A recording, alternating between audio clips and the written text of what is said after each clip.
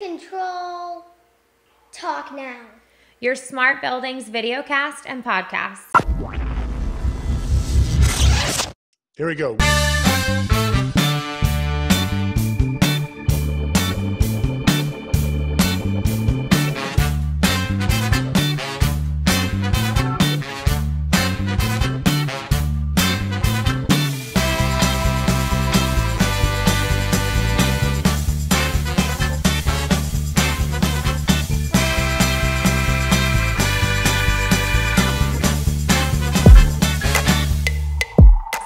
This is episode 368 for the week ending June 21st. It's Father's Day, so happy Father's Day to all the dads out there. Happy Father's Day. Happy Father's Day.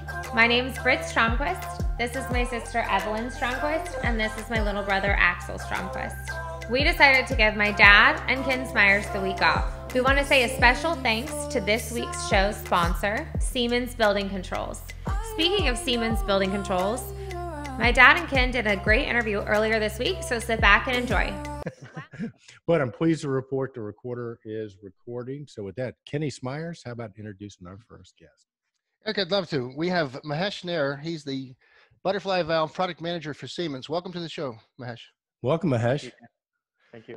Hey, man, we're so glad to have you here, man. You know, Siemens has got so many really great people that work with their organization. And tell us about you. How did you get in the controls industry, and how did you wind up at Siemens? Sure. So I've been with Siemens for close to 2 years now. And prior to that, I was a R&D engineer at Bell and Gossett. So I came from the pumps world, and I came from the manual balancing valves world. And the last 2 years, I've been in the control industry. And when I first started out, Eric, I did not know about what does a normally closed valve mean, what does normally open valve mean, what is modulating, what is floating. I had no clue. And I've actually seen a lot of your videos to help me understand like what all this means. So thanks. Oh, you're very, very welcome. Well, welcome to our industry, man. We are so glad to have you here. And of course, what a great background to get into valves, because as you know, pumps is all about pressure and understanding how water or liquid get through pipes. So it's really good stuff. Sure. But did you see the video that Ken did about normally open, normally closed? I think it was our best video. Now, we might have got to take it down because it was politically incorrect, but Kenny was at a bar, but I think it was Roger Rebanak, and he was explaining normally open, normally closed. And normally open is you take the beer and your mouth is always open, so you can just pour beer in it, right? And it just never stops. It's a constant flow. And normally closed is your mouth is closed and the beer goes all over your face. So Well, and I mean, hey, you got to throw your spring return in there too, so that you have your fail safe. And yeah. Well, spring return is no matter how hard you stop trying to drink the beer, your mouth keeps getting open again. Kenny, you're very familiar with that's called spring return normally open for our newbies in all there. right. And well, getting back to the butterfly valves. Mahesh, Eric and I have been in the business 30 years at Plus, and we've watched the growth of butterfly valves, the evolution, so to speak, of butterfly valves. When they first came out, there was a lot of, people were hemming and hawing about, were they better than globe valves or whatever. And then they made a surge. But right now, butterfly valves are really part of the modern smart building infrastructure. Tell us about Siemens's new products. well, no, hang on real quick, Kenny. I don't mean to interrupt, but I want to remember we were going to set it up. So just do exactly what you did and say, tell us about Siemens' new product. Just say, tell us why people are using butterfly valves. Why would somebody use a butterfly valve? You set it up nice, but why are people using butterfly valves now? Okay, in comparison to globe valves. Just in comparison to any valve. But Okay, is that a good idea, Mahesh? Is that a good? Yeah, we talked about that. I'll set it up, then he can explain why people would even think about butterfly valves. Then we dovetail right into tell us about Siemens' offering. Sounds good. So Mahesh, the butterfly valves have come a long way, basically evolved, I'd say. But why would building owners and facility managers and contractors use butterfly valves?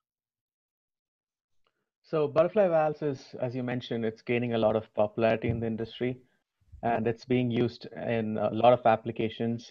And it's a great isolation valve. So it provides bubble tight shutoff for up to like 175 psi for full cut versions, and it's greater than even the ANSI class 4 leakage standards. So it's bubble tight shutoff. So that's one advantage. And A lot of butterfly valves are being used in air handling units, cooling tower applications, chillers, boilers, and also there's this new trend that's getting popular. It's district heating for large campuses. You have one central heating source, and then it provides heat for a large number of buildings. So butterfly valves are great for that application. So it's getting really popular, and one of the main advantages of butterfly valves is its large size to volume and weight ratio. So you can go up sizes without gaining too much in weight, so the piping weight.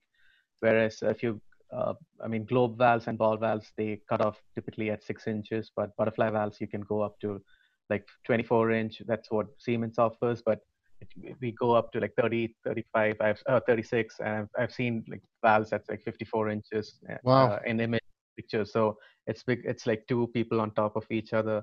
So you can get pretty huge with butterfly valves that you can't do with a ball valve or a globe valve, and the relative weight that you add to the piping is lesser compared to a ball or a globe valve. Right. Well, not only the relative weight there, but the relative weight you add to your wallet. Because for our audience out there, if your distributor ever tries to sell you a 6 or an 8 or a 10-inch globe valve, you need another distributor because true, right? The relative cost is a lot less than your typical control valves. Right, and it's great for isolation purposes. I mean, there's nothing that beats a butterfly valve for isolation purposes.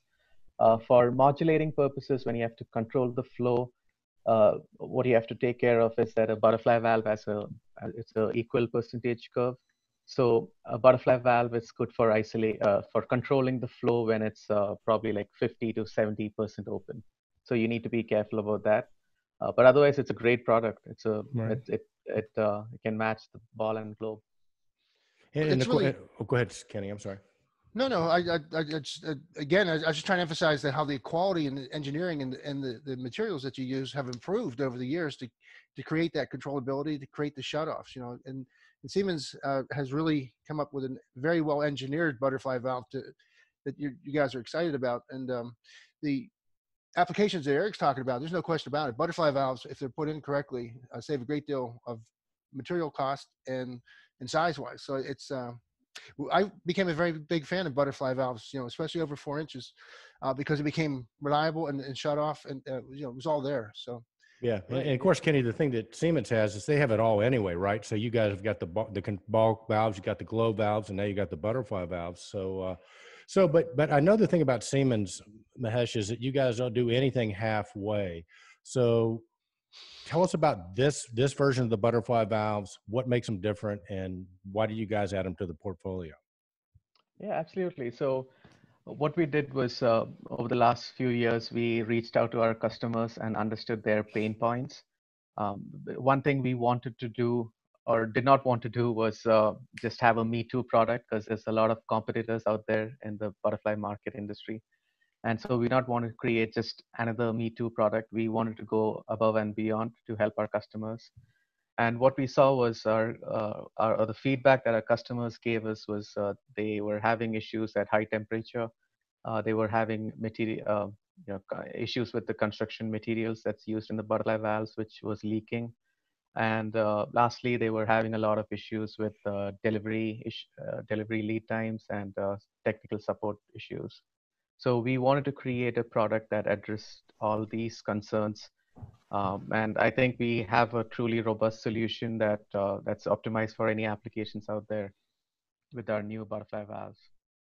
Another thing about butterfly valves, especially these new robust butterfly valves that Siemens is coming out with, is they last long. Their durability is incredible now. I saw some of the specs that you all had advertised in your marketing brochure, and it's very impressive. How many cycles? You know, I think you had 100 years on one of the brochures on the video. We've done a ton of testing, and to be honest with you, I was shocked like at how much we were, our engineers were testing these butterfly valves, but we really wanted to create a solution that wouldn't fail on the customer and was ready for any application out there in the market. So just to give you an idea of like what testing we do, we for the valve and assembly, we test them for 30,000 full strokes and 300,000 repositions. And then we test our industrial actuators for 1.2 million repositions. And we test our damper actuators for 1.5 million repositions. So what all this means is that it's all numbers, but what it all means is that we do like years worth of testing in our lab and all these testing was done at a continuous 250-degree temperature and also at minus negative 20 degrees Fahrenheit. So we tested both the worst ends of the application that's typically found in the market, and our valves came out without a scratch on them. So we wanted to create a good high quality product, and and that's the reason why we did all this testing. Well, that's very important. I know that the folks we work with, that's the important aspect. There's a decision where price doesn't always prevail because they need to put something in there that's going to last 5 years. Now, the expected warranty for a lot of this stuff is 5 years. There's been a precedent set in the industry so that the materials you put in, they've got to have, the ability to do all those cycles. Yeah, it's very impressive. In fact, I wanted to compliment Gloria Laureate, your marketing manager for Field Devices, because that package that you guys just recently released with the YouTube videos, and then you've got a webinar coming up. It really is like an educational process, because I think a lot of people gloss over the details and understand what that means with those temperature ratings you just gave and the amount of cycles. So tell us a little bit about your marketing efforts to get the message out about Siemens's new valves. So yeah, so our marketing team, we have a new team, and they are all like dynamic personality, like very, very competent people. And they have been doing a lot of good stuff. So we are creating a series of webinars to train the industry on what we offer and what's our value and how our butterfly valves truly offer great value, and how more is great about butterfly valves.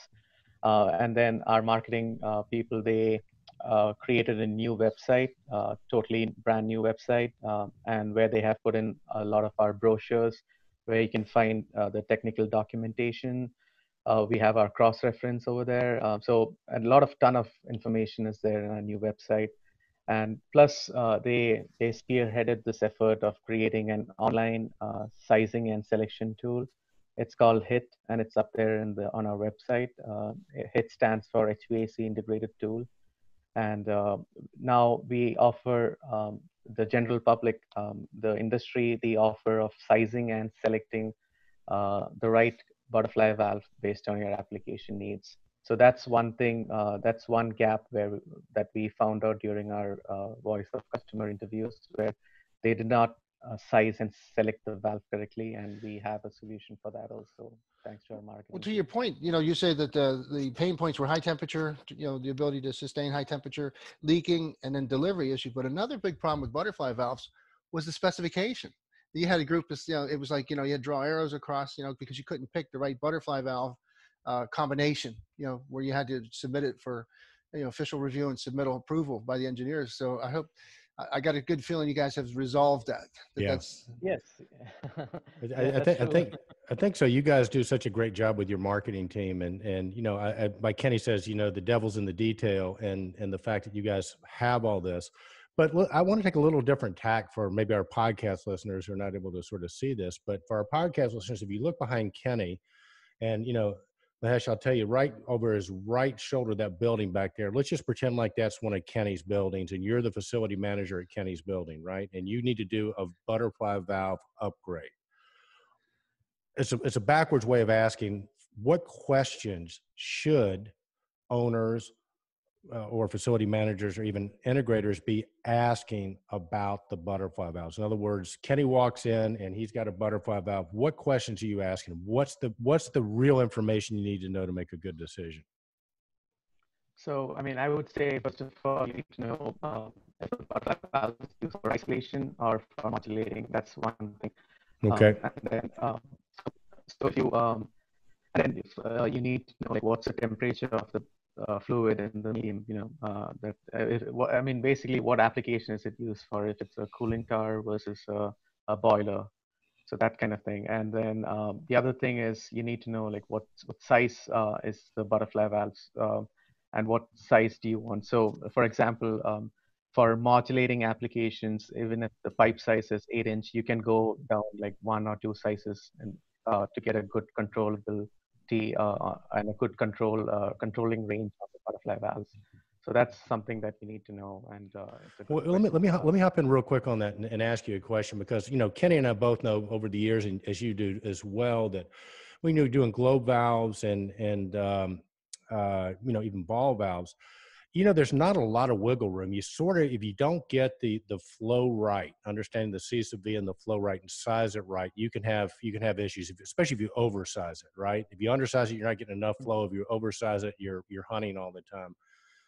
Vis-a-vis or compared to globe valves and or ball valves, is there more or less wiggle room with the butterfly valves for modulation application? You have to do more on it, or do you have a little bit more flexibility in terms of your sizing? So for modulating applications, like I mentioned, we have to be within that, I would say like 50 to 70% open. That's where you get most of your controllability range. And the way we have set up our HIT tool, our online selection tool, if you have modulating application, the C sub V is corresponding to 60% open configuration. Okay. So that kind of helps you. But for sizes, I would say like for sizes 1/2 inch through 2-inch, butterfly valves are not available. So you would go with ball or globe. But Gotcha. but for 2 inches through 6 inches, I would say like a butterfly valve that's 60% open can be compared to a ball or a globe, and so it offers similar characteristics and similar responses. Well, now for me, what I'm hearing there, and typically what wigs a lot of people out, typically with like the globe or the ball valves, is typically, like say, if you got a 2-inch pipeline, you might have, the flow might dictate 1.5-inch valve, which is smaller. But what I hear you saying vis-a-vis the modulation of the butterfly valves, that if you're 60 to 70% of the flow is where you need to be, you're probably going down a size at least, right? I would guess. So if you got an 8-inch pipe, you're probably like a 6-inch butterfly valve typically. Right. Yeah, I think that's you can either line size or you can go down a line size, and I think that's what's from all the specs that I've seen, the flow rates, all the applications where I've sized the valve, you always get better control if you go one line size below and Right. leave the butterfly valve at 60% open. Yeah. Gotcha. Now, the other thing that the bad rep you hear on butterfly valves a lot, or at least in the past you hear, is that, well, they leak. But you guys have got a special liner, right? And what's your leakage rate? And I mean, to the person in Kenny's building that says, I'd like to use butterfly valves, but I hear they leak, what do you say? So yeah, that's a good question. So we have actually made a lot of enhancements because product leaking was one of the issues that our customers pointed out based on what the current problems they had faced. And what we did was we changed the liner. So typically a liner is Buna or EPDM. So those are the rubber polymers that's used. And for EPDM, we typically the manufacturers, they make a sulfur cured EPDM. But what we did was we changed the curing method to a peroxide cured, and peroxide cured is much more. It retains the shape. The EPDM retains the shape, and it's more elastic. So when during application, when the disc rotates, the EPDM goes back to its original shape. Because what happens is that imagine like 5-10 years of the disc going back and forth, the rubber begins to fade out, and it's going to get eroded, and there's going to be a lot of leak points that happen. But with the new peroxide cured EPDM, it's got a memory retention and it's more elastic, and that leads to its shape being maintained as it was on day one, which in turn leads to lesser leak points and lesser leakage. Well, Mahesh, I just wanted to review a mini review here that the valves, the butterfly valves, are more robust and they last longer and they deliver better value. But they're ideal. A butterfly valve is ideal for chilled water, hot water, open loop cooling tower applications. And I wanted to revisit what you said about the HIT. For our viewers out there, we'll have a link onto the site, but Siemens has really put together a profound effort. This HIT is an HVAC integrated tool that'll give you selection, replacement, projects, ordering, and then a video, tutorials with everything. So I think what I'm excited about here is that you guys have really stepped forward to educate, to make this information available. And there's just a great wealth of information, the technical programs, specification resources. You have HVAC webinars, engineering advantage program, spec writer application, and the product master spec are all tied into this Butterfly brochure. So we're gonna have that on the post that we have so that our viewers, Control Trends viewers can access that. But the Sure. the biggest problem I think with Butterfly valves was delivery. And because the pricing was always good and we always got a good response, but then you'd get this 4 to 6 week delivery notification because essentially you were ordering it from the vendor, and the vendor was third partying the Butterfly valve and the actuator being put there. But one of the cool things you guys have now is free assembly and free tagging. But tell us a little bit more about the delivery. Right now you guys have 2 to 14 inch immediately available, and in July you're going to release your larger sizes. But let's go over that again. Yeah, sure. So we have sizes 2-inch through 14-inch, that we started selling to the market. Actually, exactly 2 months back, it was launched on April 13th, and 16-inch through 24-inch will be offered from July 1st onwards. And like one of the major pain points that the customers told us, and one of their primary reasons for frustration was, like as you mentioned, longer lead time. So it would be like more than like 4 to 6 weeks, and typically like valves or something that's ordered at the end of the project, and if the valves get delayed, the whole project gets delayed, and then it's a huge frustration for everybody involved. So we wanted to create we wanted to solve that issue for our customers. And as part of the new Siemens portfolio, or the Siemens branded Butterfly valves, we are offering a lead time of 5 business days after receipt of order for most sizes and for most quantities. So for any reasonable amount of quantities that you have, we deliver the products directly to the job site within 5 business days, which would greatly help out our customers. And if you have any larger project-sized quantities, then our customer service would be able to help out the customer to get an accurate estimate on a lead time. Mahesh, boy, that sounds great. So I'm guessing that you guys plan pretty well for the COVID-19. Your supply chains are for the most part intact if you were able to do that. Yeah, so far there's been no hit on our supply line, so it's all good, and we have had no backlog, so it's all going strong, going good. Yeah, just like a lot of robust.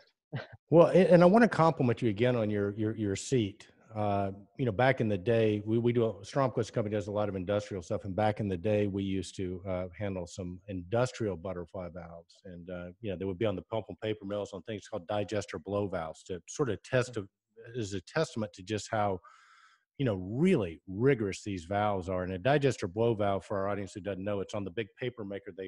They take all the pulp and stuff and they just steam it up, and it builds a lot of pressure up, and then they open a butterfly valve, and then it all comes out, and then from there it becomes paper. But it's rigorous duty. And of course, in the industrial side, it was what kind of seat material do you have, and what kind of liner do you have, because those were the two things that could really go. So I don't want to gloss over too much about your seat, because I think the fact that your seat sort of relearns and reshapes itself is a huge piece, because that is really if you think about a butterfly valve, they're pretty simplistic in terms of the mechanics of it. And that really is about the only thing, in my estimation, that can go wrong, at least in the near term. So if you don't have the seat right, you don't have the butterfly valve right. So again, say more about your seat material and what you do with that. Yeah, so right. So as you mentioned, it's a simplistic design. I mean, at the end of the day, it is a very simplistic design, and there's 2 or 3 things that can go wrong. So one is the seat, and then the other thing could be the disc. So the disc material, it's something that you need to be careful about while designing a butterfly valve.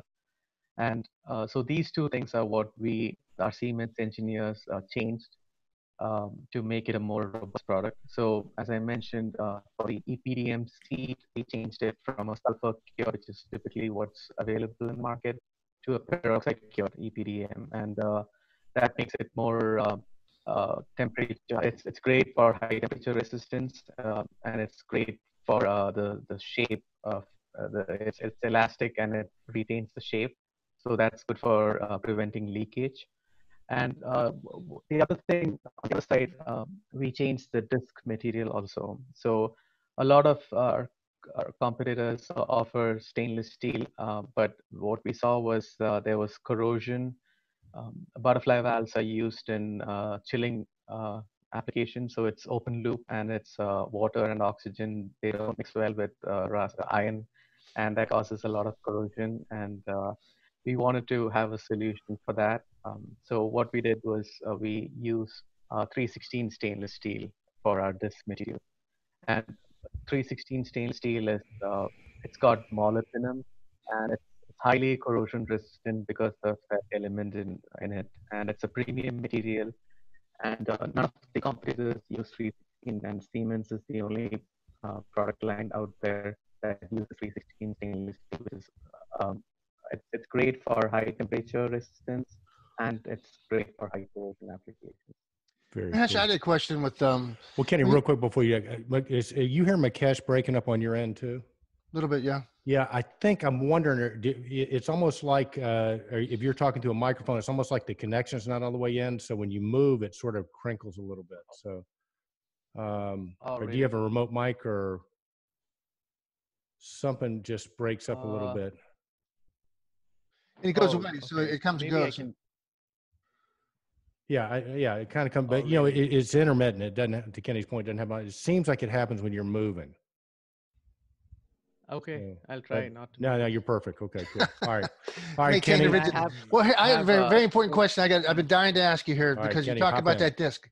Yeah. So when you're talking about the disc, undercut and full cut, I'm looking at your brochure. When do you use the undercut disc and when do you use the full? Is it a matter of pressure? When it's the application?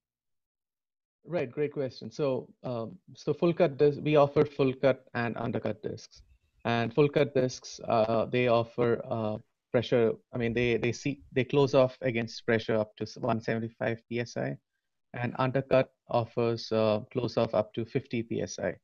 Now, what's the difference is that for undercut disc, you trim off part of the external circumference of the disc. So there's not too much of an overlap between the disc and the seat material. And so basically you're reducing the pressure difference that it can block, that it can hold against, but you're reducing the torque. So if you, let's say for an 8-inch valve, our Siemens, you need like, let's say 1,000 inch-pounds of torque to rotate a 8-inch full cut butterfly valve. But if you undercut it, you can reduce the torque requirement to maybe like 600 or 500 inch-pound. So you can use a lower actuator and get a lower cost basically. Very cool. But you can, but the only trade-off is that you're reducing your close off from 175 psi to a 50 psi. So again, if it depends on the application, and we do offer full cut and undercut depending on the application. Great answer, yeah. Yeah, it's a great answer. Well, listen, for our audience out there, and you know, just to get some stable data, we might not know, what is the difference between close-off pressure when you're sizing a valve and you know, the ANSI rating, for example, the pressure the valve can handle?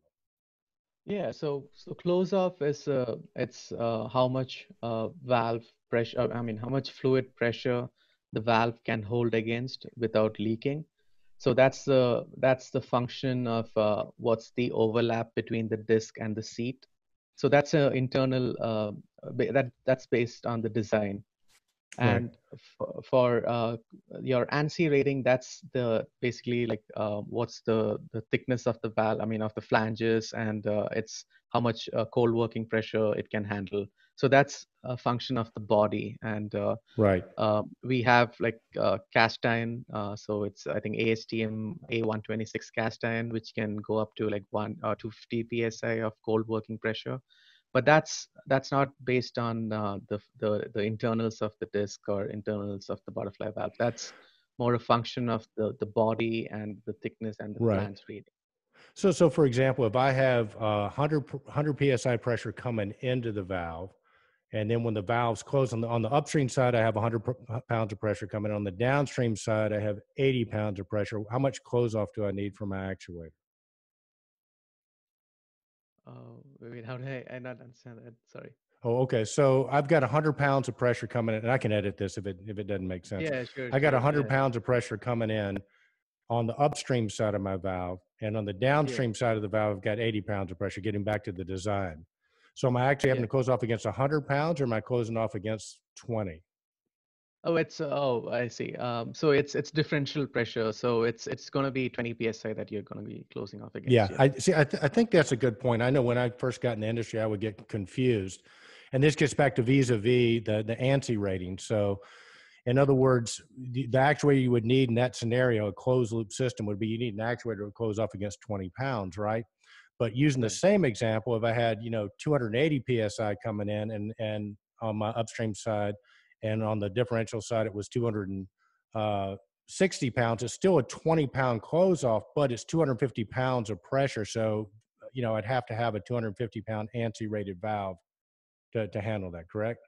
That's correct. Yeah. Okay. So the differential pressure or the pressure that you're closing off against, that's differential. Yeah. But the absolute pressure value, that's where you need the bigger body or like, Right. yeah, that's true. And I Yeah. learned this the hard way in the pump Yeah. industry. So Well, it is hard. And I know it was confusing for me, Kenny, and I got to tell you, because, and I guess the other example would be if I had 100 pounds of coming in, and I was not in a closed loop system. I just had a valve that was going to, dump water into the river or something like that. If I had 100 pounds coming in, when I opened it up, it was just a dump. Then I would need an actuator to close off against 100 psi. yes, But that's if true. downstream of that valve, I've got 80 psi. So for people that might not know, because this was very confusing for me, your actuator size is in a closed loop system is based on the differential pressure. Your ANSI rating that you need for the valve is going to be based on the pressure Yeah, the that's absolute coming through, pressure. the Right. actual Yep. pressure. So, Yep. Yeah. which And brings me to a great topic, which is, because we've talked about one side of the equation, which is the valve itself, be it a ball valve, be it a butterfly valve or whatever. But I think what makes you guys really unique is the other part of the equation is your actuator, right? And you guys do all the actuators. So speak about the actuators, and to me, that's a differentiator. Anytime you can have the same person do your valve body and your actuator, I think that's a plus. yes, yeah. So we are not just a valve provider. We are also a truly customs and systems provider. So for the butterfly valves, specifically for the butterfly valves, we offer industrial sized actuators and the smaller commercial actuators. The industrial actuators, they can be used for again like sizes 2-inch through 24-inch, and they offer torques from 600 inch pound all the way to 41,000 inch pound. So any application that you can think of, we have the industrial actuators for that. And one other thing that we did was a lot of these butterfly valves are used in cooling towers and chiller application. And the fluid medium is so cold that there's going to be condensation. And if the condensation gets inside the actuator, that can spoil the actuator. And there's a lot of downtime. And so we not want to do that. So what we did was we have an integrated heater in all our industrial actuators as standard. So this heater helps to drive off condensate. And on the other end, we offer the smaller damper actuators, and those are they range from sizes 2-inch through 6-inch. And our damper actuators offer fail-safe and floating uh, option. That's really cool. I just following some of the information on your website and whatever, but in summary, it just I want to make sure our listeners understand that Siemens has resolved a lot of the common pain points and really come up with solutions. They have increased and enhanced the features and benefits with the butterfly valve, and one of them was the smart part numbering system and how it works. Tell us a little bit about that. Sure. So previously, our offering the part numbers were very confusing. It started with A7F, and then it there was no rhyme or reason. to the part numbering system. It was I mean, I'm the product manager, and I had a tough time understanding what it meant, to be honest with you. And but I don't know if you had to cut it or not, but for the new Siemens Butterfly Valves, we created a new part numbering system, which is very intuitive and very Great. easy to understand. And we have a separate decoder ring for the valves. We have a separate decoder ring for the actuator. And then once you combine both of that, you get the decoder ring for the assembly. And the assembly is just a valve followed by a dash and then the actuator.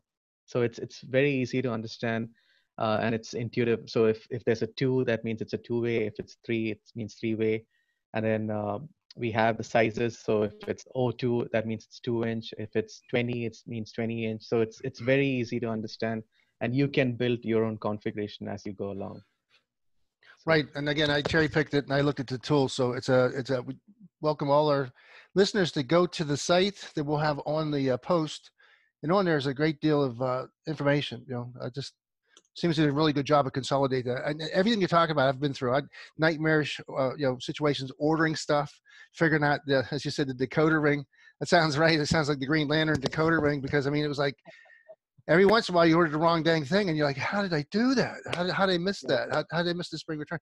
And it was because the part number was 12 inches long, and Exactly. so the phone rang and you came back to it and you're like, okay, there, and you just continued on with your mistake. But really sounds great. I applaud, because again, we always make it sounds so easy and sounds so simple, but it's not.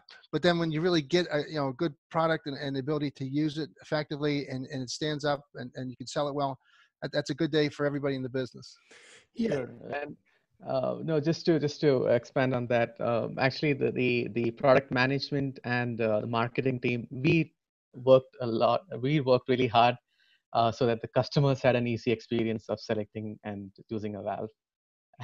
Yeah, well, butterfly valves, I mean, you make a mistake and you get a 24-inch butterfly valve showing up and you got something wrong on it. That's not an easy mistake to fix. So, again, like Kenny says, I really applaud you guys for making it simpler. If you guys don't mind, we got a few extra minutes, and, and I realize that our audience is very, very diverse. We have a lot of people that are seasoned valve professionals, and, they've been doing this forever. So they just know all this stuff. And, and as we're having this conversation, I'm assuming that our audience knows everything we're talking about, but I'm also very sensitive to the fact that we have a lot of, younger, maybe newer people to the industry that are listening. So if you guys will indulge me for a couple of seconds, I think let's go through a couple of basics that people might, that the veterans are going to know about, and some of the newer people, it might be a bit confusing for them. Because again, when we talk about, the valve, we talk about things like normally open, normally close, spring return open, spring return close.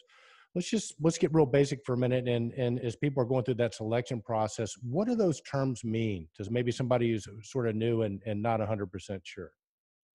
Sure. So let's begin with the actuators. So we offer on-off and modulating on our industrial actuators. So what it means is that on-off is you have only 2 switches. So like it's either like no power. That means it goes back to its position. I mean, it doesn't, it's in its initial position basically. And then if you put in the full power, that means it goes to the fully open position. And for modulating, what it means is that the control signal is 0 to 10 volts DC. So for each step increase in the voltage that you give it, the disc or the actuator moves the disc by that equal percentage. So at a 10 volts DC, you have the valve that's 90 degrees fully open, and at 0 degrees or 0 volts, the disc is 0% open. So when you put in a 5 volts DC, that means that the disc is 50% open.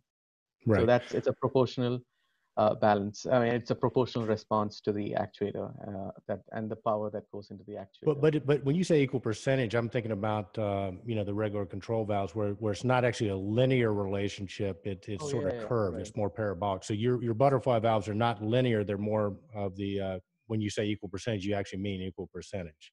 Sure. Yeah. So that's so what I explaining was about the actuator and the power and its response. For the disc, for the valve response, yeah, typically there's a linear response or there's an equal percentage. So an equal percentage is where it looks like your exponential curve in your high school math, and Right. basically there's for like 0 to 40% open, there's very little response that the valve offers based on how open it is. But then for between like 50 to 70 degrees, it shoots up. So that's like your exponential curve, the middle portion of your exponential curve. And then for 80% to like 90%, it flats out again. So Yeah. that's what is meant by a equal percentage curve. And when you were talking earlier about needing to control in that 60% range, that by ordering it that way as opposed to a linear curve, so you would never probably want to use the linear valve profile if you're doing modulation. You'd probably always want to use the equal percentage, correct? Yeah, equal percentage is the best option for a modulating application. And the reason is that I wish I had a screen to show you, but the system responds differently, completely different compared to an equal percentage curve. So for the system response, the first like 0 to 40 degrees is when it mostly has the major changes, and then it flats out. So basically, if you have an equal percentage curve and if you superimpose that with the system response, you get a linear system response. So that's why you use an equal percentage curve or equal percentage control valve for modulating applications. Very cool. And then, is there a normally open, normally closed designation when you order the butterfly valves? Yeah, so we do offer normally open and normally closed designation, and it again depends on what your application is. Yeah. So if you want something to fail close, we have that option. And then if you want to have if you have a requirement where you need the butterfly valve disk to fail open, we have that option too. Right. And one thing to note is that all our industrial actuators are fail in place, and we offer our commercial actuators. That's the GCA series that has spring return. So you can spring return it normally open or spring return it normally closed. So fail in place would be if it failed and you were 50% open, it would just stay there. Is that what It you're would saying? just stay there. Yes, that's Yeah, right. I got you. Yes, I yeah. got And you. then for industrial actuators, we have this battery pack option where if the power goes, then the battery takes over and it provides the juice to rotate the disk to open position or a closed position. Very cool. And of course, to Kenny's point, you guys have done a great job with the training videos on the YouTube. And I think you guys have a webinar coming up too, where you'll be going in more detail through the valve and everything else, right? Yes, yeah. So we have our public webinar, and it's coming up on the 24th. So just 9 days from now. It's a Wednesday. I think it's from 11 a.m. to 12 p.m. We have the public webinar where we'll be talking more about these butterfly valves, and I'll be there to answer any questions that you guys have. Cool. And to Eric's point about the where do you get this great new product line from Siemens? You also came up with a really cool sales and distributor locator. So I just typed in Atlanta, Eric, and Stromquist, boom, right up front. Well, I just typed in United States and it just says Jackson Controls and Stromquist. So do you have any other distributors other than Stromquist and Jackson? No, you guys did a great job. As a Mickey Mantis and team have really put forth a great effort, and it's starting to show. I think I call it the softer side of Siemens. Siemens always had kind of an industrial, I don't want to say standoffish thing, but it was a branch or nobody. And now we're seeing just a real strong interplay. So like Eric says, we have issues bringing new blood into our industry, new intelligent young people somehow look at our industry and say, man, no way, I'm going to go into programming over here in this world, or get into robotics or whatever. But we really need a whole lot of energy to get young people to look at HVAC and building automation as a really strong, viable career field. And I think the tools we're using now are more attractive. I think some of the slide rules and some of the stuff that Eric was talking about, where you look down, it was mush and mud, and it was not appealing to a young mind that wanted to get in and do something, but now because it's tool friendly and it has a lot of the good computer tools, I think that's all part of that subset of, attractiveness to the industry. It's not Right. dry standoffish stuff. Oh yeah, for sure. And yeah, we are doing our best to train and educate the industry. And to be honest with you, even like 2 years into, or like even 1 year into my career, even I was thinking, oh, I need to get something else to be doing something else. But then like, but then like as I learned more about how these valves work and how the pump works and how the whole system works and how it actually is providing more value to the customer. I mean, like the customer as in like the occupant of a building. That's when I really understood the beauty of like how these machines work and how these everything works to, give comfort. And I think that's something that we need to educate the young engineers in that like it's not just some pump or valve in the basement where it's all, you know, it's covered with dust and whatnot, and it's Out of dark sight, out and of damp. mind. But yeah, but it's actually like I think we should provide or make them understand like what their effort leads to the customer's happiness and customer's comfort. Well, listen, I think I can put it in better perspective than that, and a different perspective, I should say, not Yeah, better, but sure. which is, it's Yeah, like you're a sure. cardiologist for the building, right? I mean, if you don't want to have to deal Oh, with people and their hearts, I mean, it's the same, pretty much the same principles, right? You're pumping stuff through other stuff, right? And you don't have to deal with people with clogged, well, maybe you do with the clogged arteries if you get too much stuff in your pipes, but it's all pressure, right? It's cool oh if you yeah. think of it that way. You're a doctor, you're a building cardiologist. Yes, yeah, and this is a beautiful science. Yeah. And I think that's where I mean, and I've gone to career fairs in my previous company, and I've taught the new engineers. I mean, but I tell them that this is an exciting industry, and I try to teach them the practical aspects of what they're going to be doing and how that affects a person, a real person. So that's how I train how I encourage new blood to come into this industry. Cool.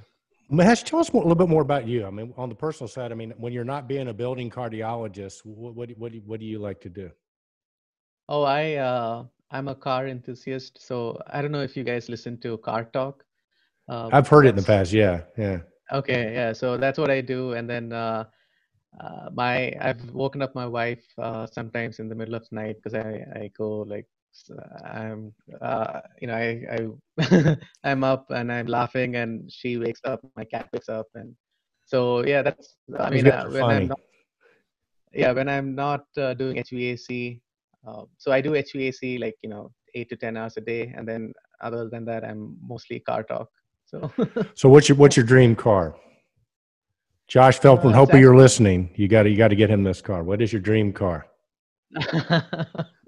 so it's so my father he recently passed away, and Sorry. he a Subaru Legacy, and he had it for 19 years. And at first, I had enough of that car because it was an old beater car. I mean, and I used to be embarrassed when my father used to drop me to school because I would ask him to drop me like 2 blocks away from the school so that my friends wouldn't see it. But now, I mean, that was a big part of my childhood, and the car actually. And my dream car would be a Subaru Legacy and a sports version. So yeah, that's after all this coronavirus thing gets over, I'm gonna be buying myself a Subaru. Those are Cool. great cars. Yeah, they My are. father-in-law is all about it. That's all he drives because they'll last forever, right? And Oh yeah, yeah. so Even I my get. Go ahead. uh, I mean, no, so Subaru is the only sedan that offers a four-wheel drive. Yeah. So that's the other thing. I mean, I live in Chicago, and it's crazy like with the snow and stuff. So yeah, that's my dream car. Yep. Cool. Kenny, you still got the Corvette?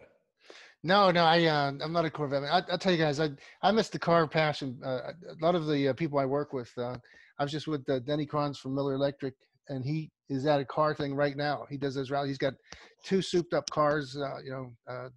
One's a Nova, some enormous engine in it, 600 horsepower or whatever. I was with a guy, Wow. and so all my friends were into it, but I personally never bought into it. I had a good friend at a Chevelle 396 SS, a Chevelle SS with a Hurst gear shift, and this guy just loved this car.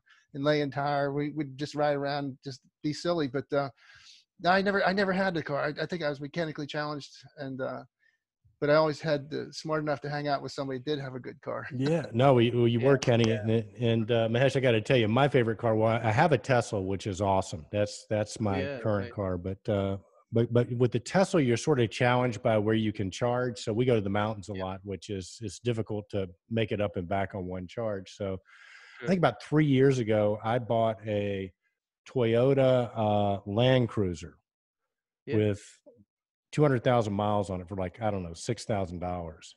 And it is the best vehicle I've ever had. I fortunately have a Toyota mechanic lives in the neighborhood.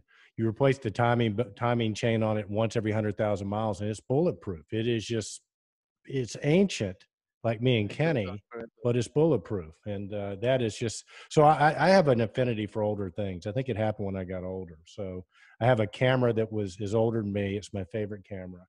And anything that's old, gets a new appreciation from me. Oh yeah, that's true. But you're not going to have to worry about this for years. You're going to get older, and you're going to want even something older. You watch and see. So. Yeah, I mean, I'm getting there. I have my gray hair coming out, and it's like my wife tells it's a salt and pepper look, and I don't appreciate it that much. But it's a good look, man. You know, there are a lot of people that will put that in their hair just so they get that salt and pepper look. But then, then you got Kenny's got perfect hair, right? Oh, but you probably didn't know he's a Ralph Lauren model when he's not doing controls. But yeah, to talk about that. Well, I can see that. You guys are you're remarkable, and flattery will get you somewhere, not everywhere. But anyhow, the thing that again, I love this whole conversation. See, because this is a personality side that our industry lacks. We don't do these kind of conversations. It's all about exact geometry, numbers and above or below lines. It's a really kind of a straight stick industry, and the personalities that normally are engineers and sales engineers and distributors. It's all about the quick buck and not showing your hand to anybody, and there's no collaboration. And I think this new stuff coming out is really it's refreshing to see that we're going through a migration and evolution into new areas. We work with a guy named Ken St. Clair a lot, and he constantly refers to like building, which is kind of new, the cardiologist for building. I hadn't heard that one before, Eric, so I got to give you credit. I put a little dash by your name, so you went up one on there. But I mean, we just need this kind of refreshing, to break up the monotony of of an industry that doesn't appeal to a lot of people. And it's because we don't do this kind of stuff here and show people real live people, and we have conversations and other distractions after the HVAC 8 to 10 hours. Well, I think you're right, Kenny, and I think this gets back to Mickey Mannis and the marketing team at Siemens really sort of stepping into the new age, if you will. I mean, the website, the social media, the tools, the products. You guys have always had the products. Okay, happy with it. But I do have an idea for Mickey Mannis that I think you'll like, and let's pitch this idea. So here's the deal: Siemens gets you a Subaru, okay? And me and you and Kenny do a road trip across the United States to promote the valves. Kenny and I will film it, and it'll be like one of those adventure series, right? Traveling in the Subaru with the Siemens valves. What do you think? You think we could sell that concept? Oh, I would love that. Yep.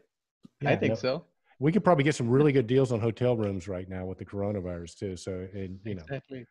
And what do you think, Kenny? You in? I'm in. Let's do it. All right, let's do it. So, all right, Kenny, anything else before we hop off with our good friend Mahesh here? No, I think we covered it all. And again, congratulations on effort well done. And we wish you all the success. And we both sell Siemens, so we'll probably we'll be bumping into these butterfly valves real soon. Yeah, and look for the Siemens Subaru tour coming to a town near you. Thank you, my friend. All right. Yeah, sure. Thanks a lot for having me here. It was great, really great talking to both of you, and thanks a lot for what you have been doing to this industry. Oh, you're welcome. We'll love to have you come back on sometime. So let's stay in touch. Sure. Okay. All right. Cool. Wow, I had no idea butterfly valves could be so interesting. Yep, they are. Thanks so much for tuning in to this week's episode. We hope everyone had a wonderful Father's Day. Remember to be bold, be in control, and stay safe. Indeed.